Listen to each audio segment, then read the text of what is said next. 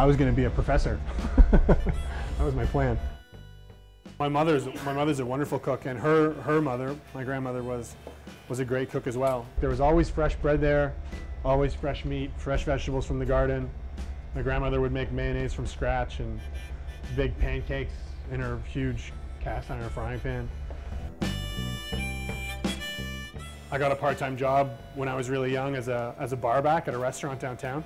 And they had a huge patio, but their keg fridge was, I don't know, maybe 50 yards away. And so I spent my summer moving kegs from this keg fridge out into the patio bar. It was just nice to be part of a team and get a lot of positive feedback. And so I fell in love with the sort of environment, and after that became a bartender and then a server, and then just got the bug to figure out how kitchens work. It made a lot of sense to be in the restaurant industry and understand all facets of the restaurant. And so that's when I made a decision to go to culinary school and learn how to cook.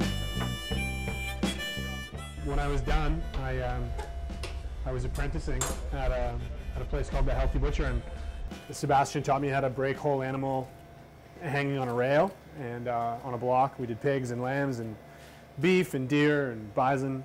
Yeah, it was a really great opportunity, and so I've been butchering ever since. And at the end of a few years there, I took that knowledge back into the restaurant community, where I thought that I wanted to spend most of my time, and where I thought that sort of work would be really helpful. I do it because every day is a little different. It's not always the same thing, and it's good work. It's rewarding. There's something simple and blue collar about it. It's nice to use your hands and just to make food for people and to do something that's pretty simple and very, very tactile and very real.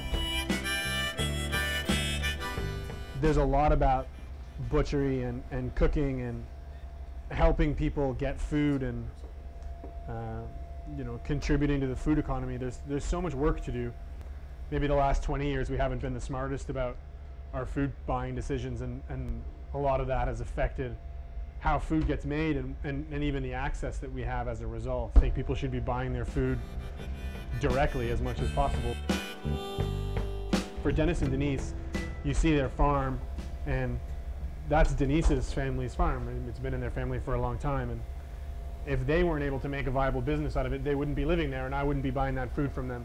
And if we can continue to buy food from them now, there's a good chance that Ben and Spencer and Brittany, their kids, will still be able to run that farm, and people will still be able to buy food from them 20, 30 years from now. As a cook and someone in the restaurant industry, you don't have a ton of time to be at home. And because I have a family, it's really important to me that we eat well and we eat meals together. One of the reasons I do what I do is because I think those things are important. Keep me searching for a